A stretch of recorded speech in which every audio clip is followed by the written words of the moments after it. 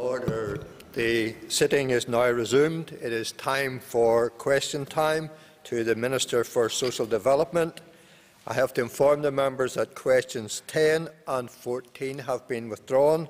We will start with listed questions. I call Mr Tom Elliott. Question number 1, Principal Deputy Speaker. Minister. Thank you, Mr Deputy Principal Speaker. A range of private sector housing repair, improvement and adaptation grants are available to owner-occupiers. There are 7 grants which include 2 mandatory grants, namely the Disabled Facilities Grant and the Repairs Grant, and then 5 discretionary grants which are for renovation, replacement, houses and multiple occupancy, home repairs, assistance and common parts grants. One main aim of the current grant system is that resources should be targeted at those who can least afford to pay for works to their properties, with a particular focus on mandatory grants. The Disabled Facilities and Repairs grants must be paid either on referral by an occupational therapist or on receipt of certain statutory notices. Disabled facility grants are designed to support people with disabilities to live independently in their own homes, and the Repairs Grant is available to landlords, agents and tenants towards the cost of repairing houses following the issue of statutory notices by the local council. The Housing Executive has the discretion to make available the other grants subject to the availability of sufficient budget. Applications are means tested. This means that the total amount the Housing Executive award for a grant is the total approved cost of the work less the amount the applicant can afford to pay. My department provides other grants to improve the energy efficiency of owner-occupied dwellings. These are the Warm Home Scheme, which is available to households in receipt of certain qualifying benefits. The Affordable Warmth Scheme actively targets low-income households considered to be most at risk of fuel poverty, and the Boiler Replacement Scheme, which assists households with the installation of a new, more energy-efficient boiler. Mr Elliott for supplementary. Thank you, Principal Deputy Speaker, and I thank the Minister for that information. Does the Minister find that on occasions, if there are statutory notices put forward, that there may not be the funding, particularly in the repairs grant, which is mandatory, to actually carry out those repairs, or are all those approved? Well, I think that the member, and there's always this issue in relation to having a correlation between the amount of money that you have available and the requirement and the duty that's placed upon you. Obviously, there is always a challenge for me, and I think also in relation to the Housing Executive, that they meet their statutory requirements and that they are meeting all their obligations. And the reduction in the discretionary grants has been necessitated by a significant budget reduction since we had, for example, the economic downturn. But I would like to think that we would still be giving priority to those schemes whereby there is a requirement to be applicable and to be found to bring in line the requirement for a statutory order. Call Mr Ian Milne. Question number 2, case number 2. Mr Deputy Principal Speaker, the regeneration of Magherafelt Town Centre has been an ongoing commitment of my department since June 2012. DST has committed funding of £529,493 for a number of regeneration projects, which have included the Queen Street revitalisation scheme at £150,000, funding £100,000 for the marketing and branding of Magherafelt and the associated town centre Wi-Fi project, which continues to evolve, a funding contribution of £37,000 for the Gateway Arts feature to be installed at the end of March 2015, £90,000 to fund the consultancy team to develop the Magherafelt Public Realm scheme, help to detail design stage, and presently funding of £152,493 has been provided for the regeneration of the Rainey Street, with work scheduled to be complete on the 31st of March 2015. My department continues to work with the Magherafelt District Council and the new Mid-Ulster Council to deliver as much of the Magherafelt Town Centre Public Realm scheme before the DSD funding and powers transfer to the new Mid-Ulster Council from the 1st of April 2016. Mr Millen for a supplementary. Good people asking Collier agus Mwakas Donera, good Shaw. Thanks, Mr. Deputy Speaker, and thanks for your answer thus far. Could I ask, with the commencement of the new Magherafelt bypass, will it have any impact upon your plans, for the regeneration of the village or the town?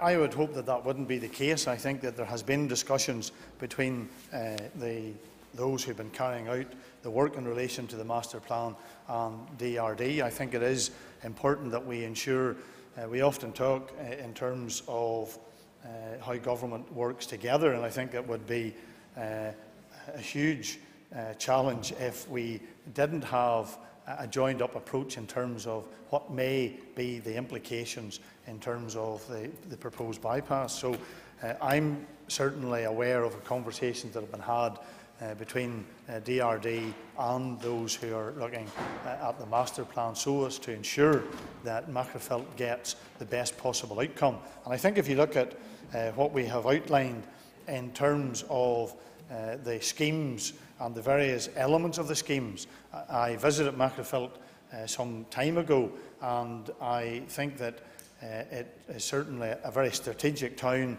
in Mid-Ulster, and when you see much of the funding that has been allocated, I am very confident that it will continue to enhance and improve Magherafelt in the weeks and months ahead. Ms Sandra Overend. Thank you, Mr Principal Deputy Speaker, and I thank the Minister for his responses so far. As part of the master plan, which was commissioned back in 2011, a strategic target was outlined that vacant units would be occupied in the town centre will have further established itself as a lively leisure hub with a thriving evening economy. Would the Minister advise how the DSD regeneration function will work in partnership with the new local council, who will shortly have responsibility for planning? Well, I think that's, again, another important element of all of this, is making sure that that actually does happen. The member will be aware that the issue of area plans and community planning becomes an integral part of what will be the new regime as of the 1st of April. And I'm keen, and indeed have asked for a meeting with the Environment Minister to further discuss these issues, because I think that it's just not enough for us as ministers to believe that what may be in a piece of paper in a particular master plan or a particular scheme will ultimately always come into fruition. And that is why the partnership panel, which I, along with my other ministerial colleagues, sit on, which is the coming together of the local authorities and central government to discuss these very issues.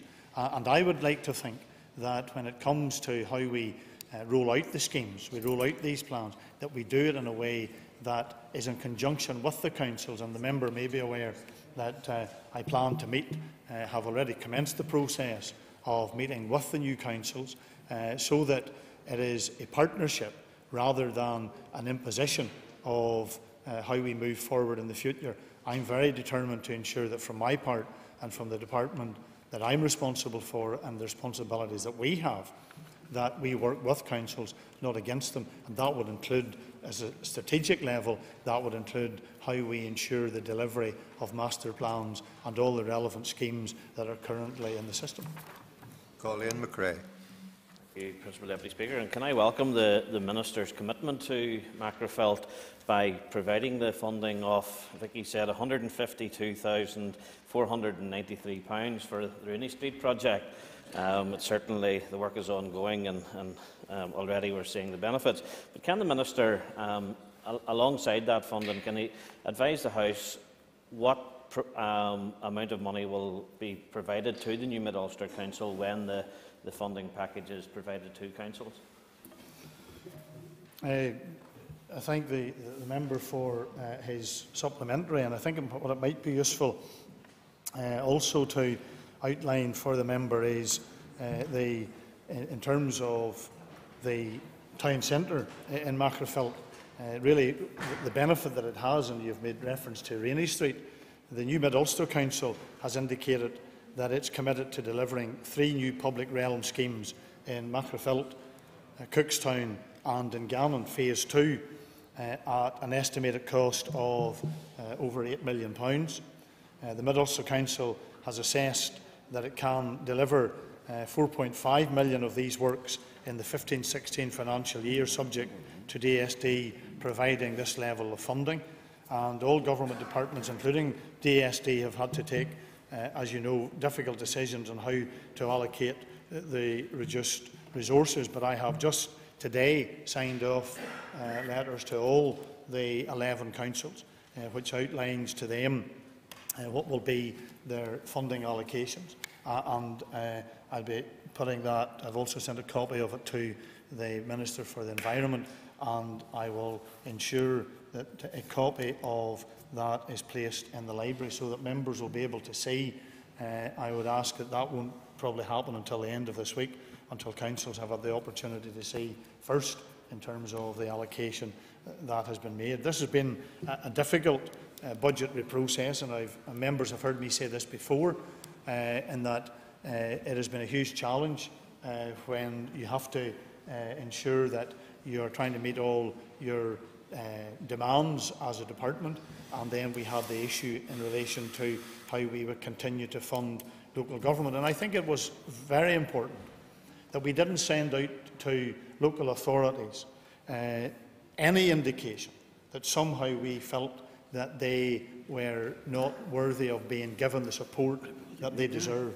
Someone who came from local government to this House, I'm very supportive of our local councils. I wish the new councils well in the commencement of their work on the 1st of April.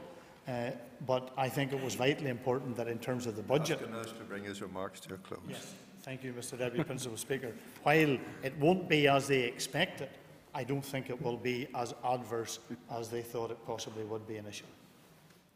Mr Patsy McGlowan. Thanks very much, Mr Principal Deputy Speaker, and I thank the Minister for his wide-ranging answer there. Just in regard of, and you've taken us there, Minister, in regard to the diminishing funding that you have by way of streams for urban development, what facility or resource exists at your department for helping potential developers or councils of the likes in identifying other funding streams, be they EU or private access funding schemes? Thank you, Member, for that question. I think that one of the challenges that we had, and I also discussed this with his colleague, the Minister for the Environment, because you'll be aware that his budget was under particular pressure in relation to environmental elements of his budget. Previously, under my department, we had the urban regeneration grant. Prior to me coming in to post that, funding stream had come to an end. In fact, well, we're now just in the end process of that. And I have given serious consideration to what we potentially could do in terms of bringing back something similar to an urban regeneration grant. And I'll give the member the rationale for that. I think if you look at a number of our towns across Northern Ireland, especially some of the towns that have benefited from urban regeneration grants, they became the catalyst for other investment. And so they weren't the sole funder of a particular project. And I can think of one in my own town, in Main Street in Ballymoney, and it had not been for the urban regeneration grant, if it had not been for money that came from DOE, then that would not have incentivised the owner of the property to be able to proceed, because one of the challenges that he had in relation to proceeding was that it was in a conservation area, and obviously that brought its own additional costs.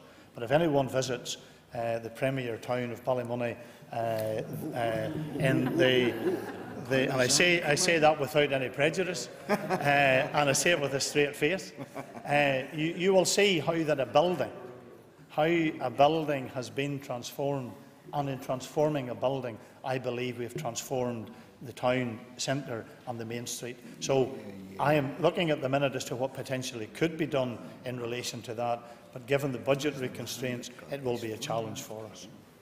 Call Mr. John Dallett. Question number 3. My department is helping facilitate the move by Ulster University from Jordanstown to Belfast, primarily through its role in the Strategic Advisory Forum. My department leads and coordinates the Strategic Forum, a cross-departmental high-level body which considers a range of strategic issues including planning and public realm, transportation and car parking, student housing, skills, employment and business outreach, as well as community engagement. The Strategic Advisory Forum has been instrumental in supporting the progress of the new campus, which is in construction phase and is on schedule to open in 2018.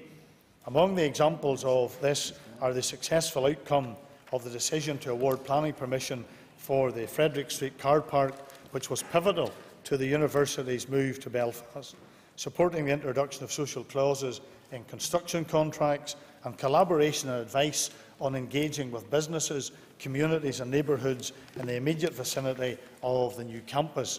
Significantly, my department has also adjusted its Belfast Streets Ahead programme, bringing forward Phase 3 so that this major public realm investment of around £35 million can complement and support the development of the university's new campus. Mr. Dallett for supplementary. Well, Deputy Speaker, I thank the Minister for a very comprehensive answer. Could the Minister give us his assessment of the impact this move may have on social housing? And I'm thinking not just about the students, but the increasing number of young people who are dependent on the Simon community and other organisations for a roof over their head. Thank the member for the supplementary. And I've had a concern. I've had a concern, and I'll outline it in this way. The member will also be aware of the proposal in relation to Northside and the concerns that have been expressed by local communities there as to the impact that that would have, and that somehow what we would basically do by this move is that we would create another challenge to a local community from student accommodation and create another Holy Land. And I'm very aware of those concerns, but I do believe that it is better to have an agreed plan as to have the situation that we currently have, which is basically permission has already been given for a number of developments and they're very sporadic and there's no control and there's no central control of how that will all be managed. I have another concern, and I take the point that he makes in relation to the Simon community. I'm very conscious of those concerns and that we don't do anything that exacerbates that situation. But the other concern I have, and I think I'm only right to say this to the House, is that I do believe that there needs to be a greater coordination between all the departments in relation to this. We have the Strategic Forum, but I don't believe that that forum has got the buy-in from everybody at a high enough level, because we have DOE issues, we have DARD issues, we have Department of Justice issues, we have DEL issues, we have DSD issues. And let's remember, this is coming. So this campus is coming and progress is being made. And so to try and take all of that into account, I have now asked my ministerial colleagues if they will come together and have a further discussion as to strategically how we are going to ensure that one of the largest investments in Belfast over many years, over £1 billion worth of investment in that part of our city, I think has to be coordinated, has to be planned so that we deliver the best possible outcome for everybody that's involved. Thank you, Mr. Principal Deputy Speaker, and can I thank the Minister as a representative of North Belfast for his answers so far. But can I ask the Minister what exactly has the Strategic Advisory Forum achieved? I thank the member for her question. And I think that it would be fair to say that the forum has representation, as I've said, at a high level from across government, and I think is therefore able to at least supply solutions as problems arise over the period of this particular scheme.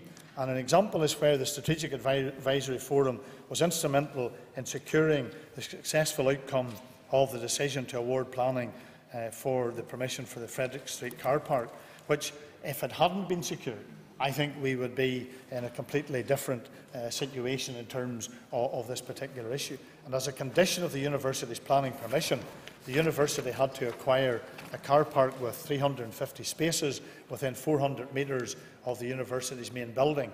And following analysis of the local car parks, the Frederick Street site was identified as the only viable option in terms of regeneration of the area and meeting the university's car parking requirements. And my department and DRD were able to assist the university in acquiring the car park. So I think that gives an example, one example of what could be done, but I still go back to the concern that I have in terms of the momentum, Mr Deputy Principal Speaker, that this particular forum is having, and that is why I have initiated, following on from discussions with the university, following on from discussions with the council, because let's remember Belfast City Council plays a hugely important role in this issue as well, and I want to make sure that everybody, government, council and the university, are engaged in a way that delivers the best possible project. Mr Stuart Dixon. Thank you, Principal Deputy Speaker. Minister, thank you for the information that you've given the House so far on the University of Ulster's project at York Street. But can the Minister tell us what action he has taken with the University to ensure that this important development includes a genuine opportunity for shared space in that part of North Belfast? And on these cross-cutting issues, what action has he taken with the Regional Development Minister to encourage the York Gate interchange? Well, if I could deal with the last part first, I think the member does make a very important reference to the interchange, because if we are to transform that particular part of the city, one of the elements in which it will be pivotal is the transport infrastructure. For example, we need to be sure that the railway connection in terms of York Street is tied into, is part of, and I would have a concern that at this minute in time that strategic thinking as to how, if we were to encourage, as we have seen a phenomenal growth in the railway, and if we were to encourage those students who are good at using the railway system, so that they have access to the university, surely a key component part of it is the location of where York Street would be. That's the reason why I have asked for the meeting with the other ministers, because I do worry, and I have this concern, that there is almost a sense of, well, we know this is happening in 18, this is coming, but it's not as organised and strategic as I think it should be. On the first point in relation to the shared provision, I think the very nature of the university is of a shared campus. It is not a campus which is for any particular section of the community. So I think they, in and of themselves, have the essence of what a shared provision is, and I think that they will bring that experience that they've already had in terms of how they deliver in Jordanstown to this part of Belfast. Call Mrs Brenda Hale. Thank you, Mr Principal Deputy Speaker. Question 4, please. Thank you, Mr Deputy Principal Speaker.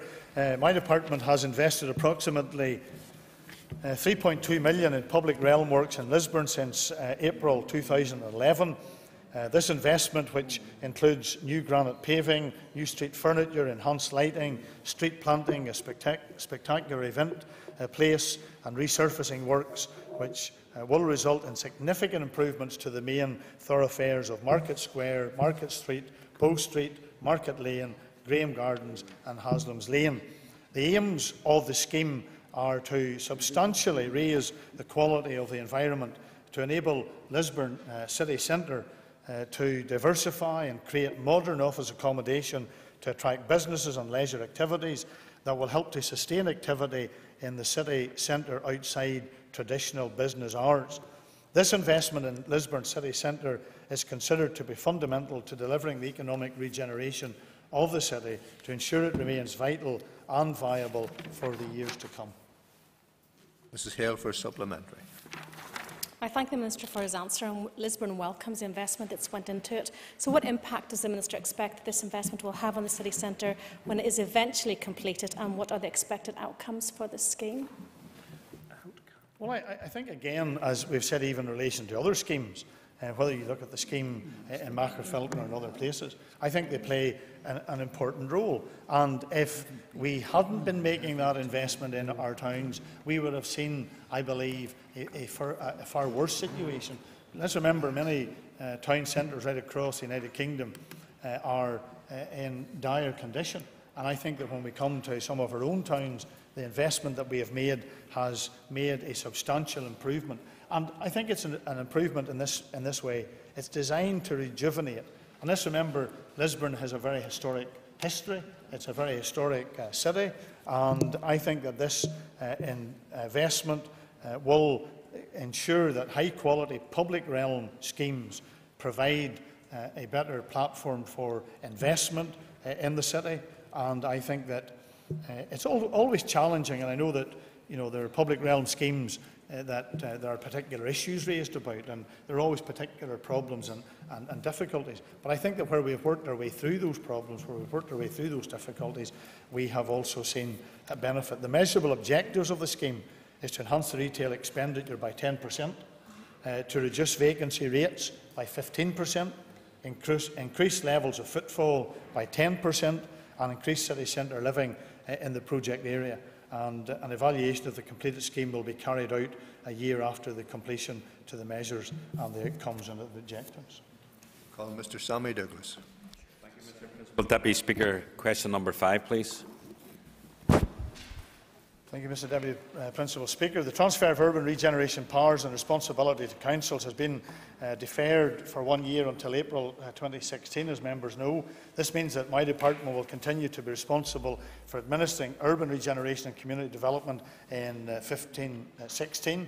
Neighbourhood renewal provides services to people living in our most deprived communities. In this difficult financial climate, I am seeking to protect those projects which demonstrate most effectively that they are meeting the objectives of the programme. The process of assessing applications on the basis of evidence and the need and impact of each project is currently ongoing. Well, Mr. Douglas for supplementary. Thank the Minister for his answers thus far. Could I also thank the Minister for coming out to Lord Newtonards Road this past few months, and could he give us an update on the refurbishment of the Ballymac Centre? I'd like to thank the member for the invitation to go and visit the Lower Newtonards Road, and I was delighted to be able to do that visit, to see firsthand. And of course, this is always the part of the job that I enjoy the most. There's other parts, I can assure you, are not just as enjoyable and are more challenging and demanding. But to be able to go out and to see firsthand the impact and the benefit that an announcement even of funding could be. And we're currently going through the process to appoint the contractor as part of the process, and a short list of contractors will be compiled and invited to submit bids for the project. And I was able to give the assurance to the local community, along with yourself and Gavin Robinson on that occasion, and to the local community and their representatives, that the money had been secured. And I think that when you look at the raft of organisations that use the Ballymac Centre and the huge impact that they can have in their local community, I was delighted to be part of that announcement, and I look forward to going back to the Lower Newtonards Road when the facility will be officially opened. Well, Mr. Mickey Brady. Could I ask the Minister to outline if and how his department will continue to engage with local government following the transfer of neighbourhood renewal policy and funding? Yeah, and I thank the member for that question, because I think it is important that it's not just a case of I can't wait until we get to April 16 until we transfer the powers, transfer the functions, transfer the money, and then it's a case of, well, we'll see you sometime in the future. I continue and would like to ensure that there will be the continual working between the local councils and central government through my department to ensure that we collectively are there to address the issues, because this will be a learning issue for local authorities, and the member may have heard me say earlier, that's why I've set about a process now of meeting each of the local authorities to discuss their budget, discuss their priorities and how we will continue to work in the future. And also another part of that is the partnership panel which has been set up, because I believe that's also important, so that local government has the confidence that central government is there to help, support and to be there, so that whatever the issues are, we can collectively get a solution to those problems. Order. That ends the period for listed questions. We now move on to topical questions, and I call Mr Alban McGuinness. Thank you very much, Principal Deputy Speaker. If I could ask the Minister, given the extraordinary political gymnastics performed by Sinn Féin over the past number of days, it was in fact suggested that the Minister had met with Sinn Féin during the course of last week. During the course of those meetings, were any concerns expressed by Sinn Féin in relation to welfare reform? I thank the member for the question. And I think to say that we were shocked would be putting it mildly. What happened in this House, in this building yesterday, was monumental in terms of the future of these institutions, because it was clear from what happened yesterday that I think there are other agendas that are at work. I don't think that they're all down to the issue of concerns about welfare.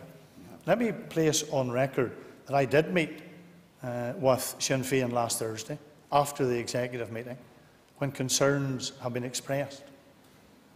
Those concerns in terms of how we implement the Stormont Castle Agreement have been going on over a period of time, because let's remember that we had an agreement, or we thought we had an agreement, a 5-party agreement which set out the terms and the conditions and the money, the funding for how we would move forward in relation to welfare reform.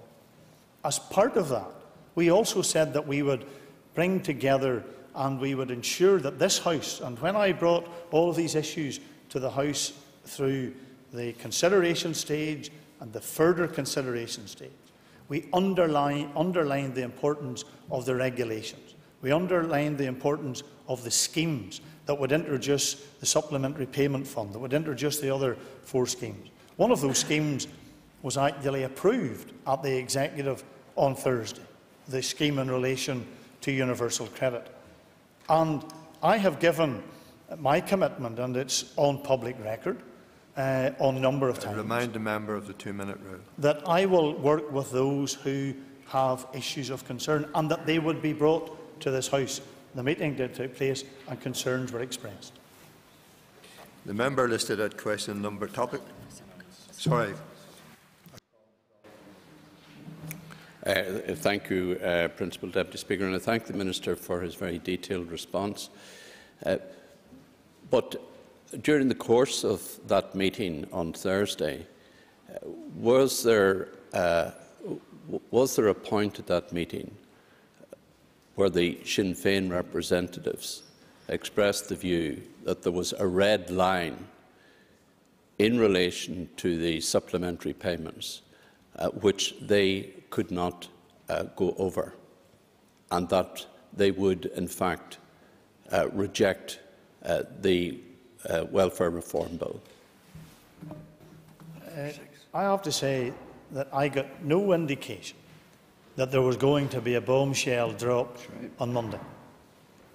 And it was then left that we would give further consideration to what would be needed in terms of clarification around, and my officials, and I want to say this, Mr Deputy Principal Speaker, I am extremely disappointed at the comments that have been made in relation to my officials, that somehow there has been a dispersion cast on officials in my department, that they somehow misled people, that they somehow gave dud information.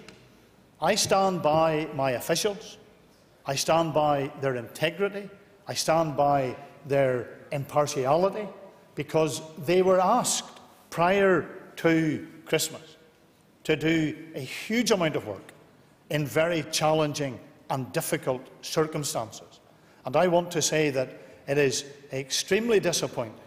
I am big enough and have big enough shoulders. I'm a politician and I can take criticism and I can take all that that brings.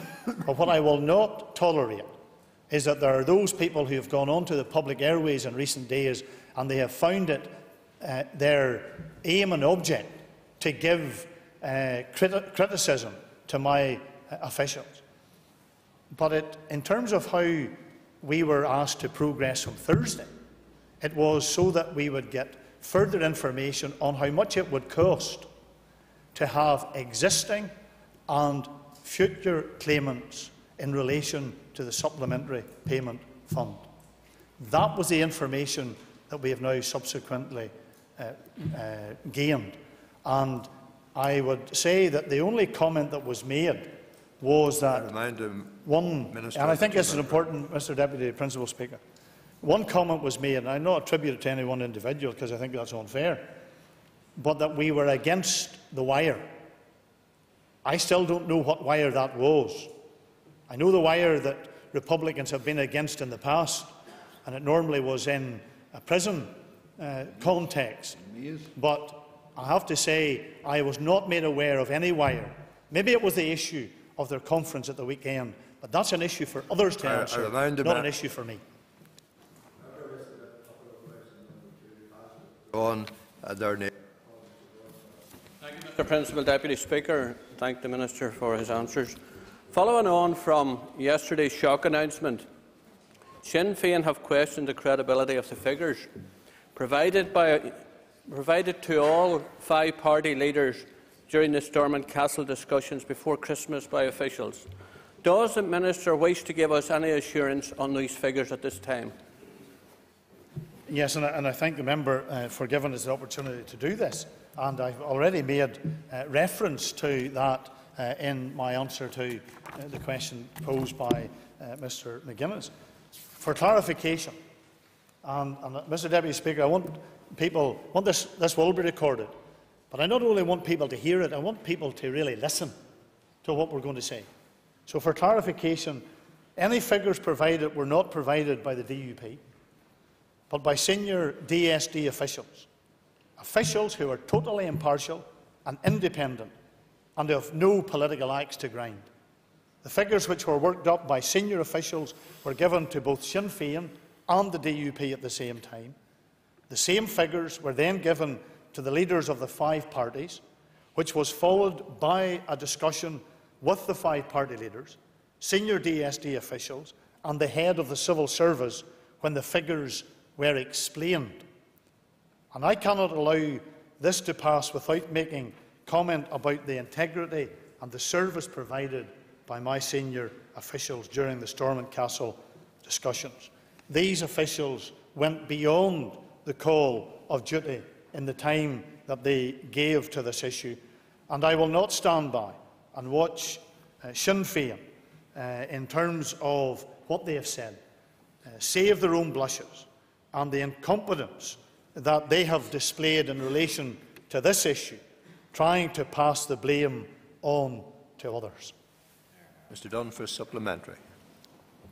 Thank you, Mr. Principal Deputy Speaker.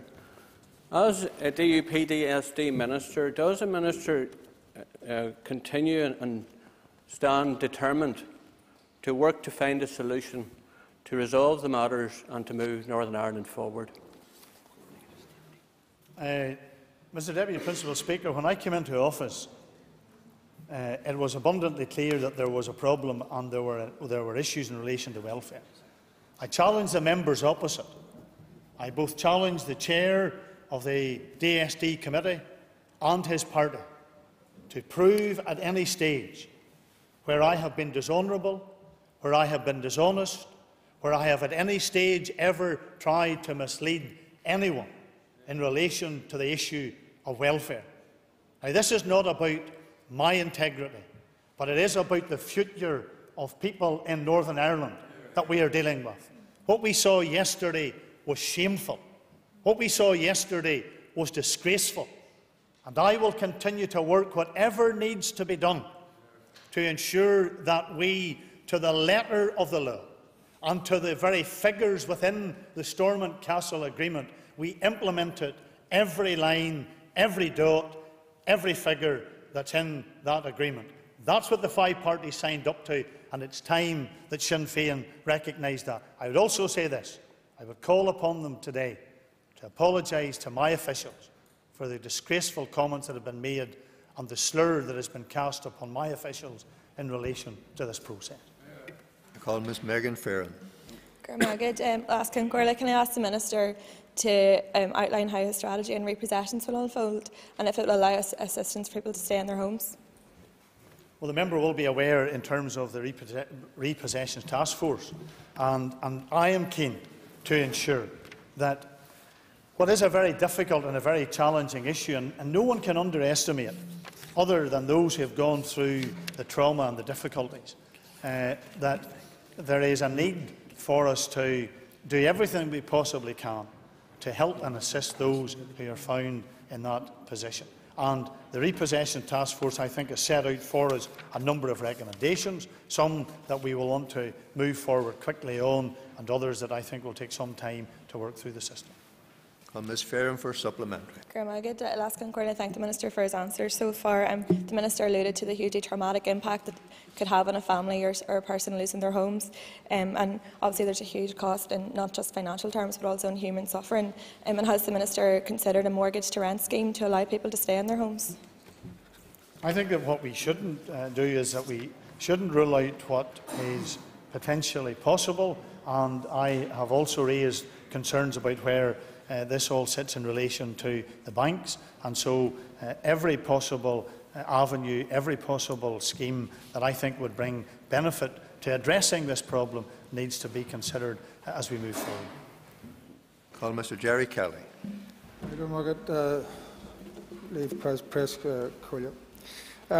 Could I ask the Minister, I've listened to him over his last few comments, that in fact Sinn Féin was not blaming the officials, but in fairness, we have blamed the DUP, and I'm glad that the Minister is taking responsibility for the position as head of that department. Would he accept that on numerous occasions that members of Sinn Féin publicly, and indeed to your own party, said that the intention and the agreement in Stormont House was to make sure that those on benefits under the jurisdiction of the Assembly and the Executive would not be worse off after the signing of the agreement? I have to say, Mr Deputy Principal Speaker, there has been a fixated excitement by Sinn Féin over the last couple of days to troll through everything that has been said. And they haven't been able to find anything of substance that this Minister has said in relation to the implementation of the deal. Now, but what we can give to the House is what the chair of the DSD committee said. Yes. Now, what did he say? Sinn Féin chair. For the record, no one in Sinn Féin, and this was in this House on Tuesday the 24th of February, in relation to the Welfare Reform Bill. For the record, no one in Sinn Féin ever said that no one would ever lose out as a result of the Welfare Reform Bill. Oh dear. Oh dear. Now, if members opposite are going to do as they have always done and be partial and pick out elements of what have been said and then try and misinterpret it, then I think it is time, if it is within the capabilities of the organisation that is known as Sinn Féin, to be truthful. And we'll see tonight, following on from the Spotlight programme, really how truthful they really can be. Let us then deal with the issue which is at hand. Does Sinn Féin really know what they signed up to at the Stormont Castle agreement? Mr. Kelly for supplementary. Thank you,